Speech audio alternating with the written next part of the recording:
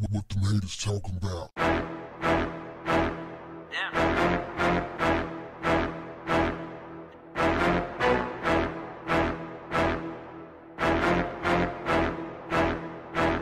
What's up, family? More murder, more murder, more murder. Welcome to America, where we love to kill. Well, we do some killing out here, man, and kill anybody. It doesn't matter.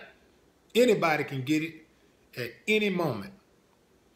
Of the 10 deadliest school shootings in U.S. history, all but one took place in a town with fewer than 75,000 residents. And the vast majority of those killings took place in towns with fewer than 50,000 people. These are places with low crime rates, good schools, so to speak, and a sense of community. Attributes experts say make small, rural, suburban towns a breeding ground for the next school shooter. The phenomenon is due to a variety of factors that include easy access to guns and copycat effect of disturbed suburban and small-town teenagers emulating each other.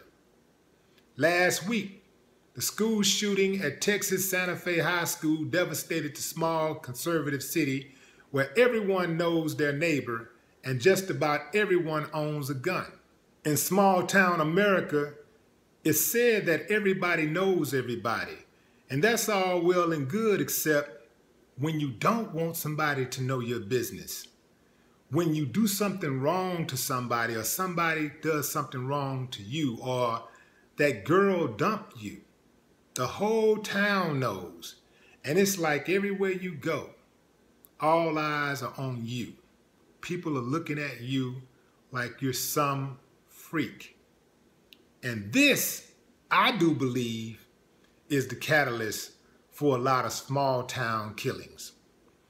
Now, I had cousins who lived in small town, and anytime I would go there, the whole town knew I was in town. This is before I made a name for myself. This is just the city boy coming to visit the country town, and everybody knew. And this is the town where these guys fall in love with these little girls and they start dating in kindergarten. I mean, they at least have a crush on them since kindergarten. Kindergarten, elementary, middle school, and they just date. The families know everybody, and they're always at each other's homes and stuff. And so they go everywhere together. And when it's a breakup, I mean, they're devastated because everything, they have their whole world invested in this person. So everybody knows your business.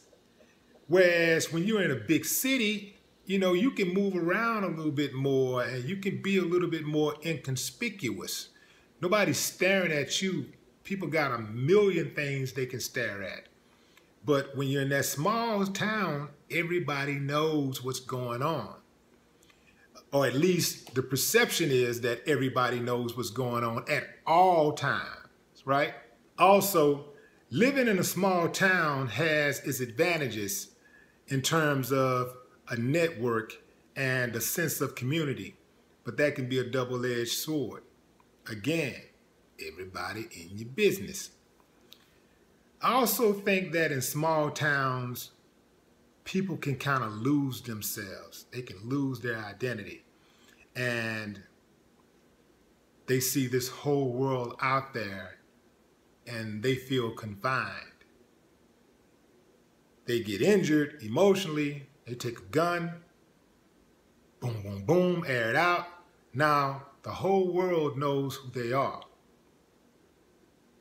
Albeit they'll know them for being a scumbag, trash, a despicable human being, but this is the world we live in. These days, people don't care. They just want attention. No more talk. What them haters talking about? Yeah.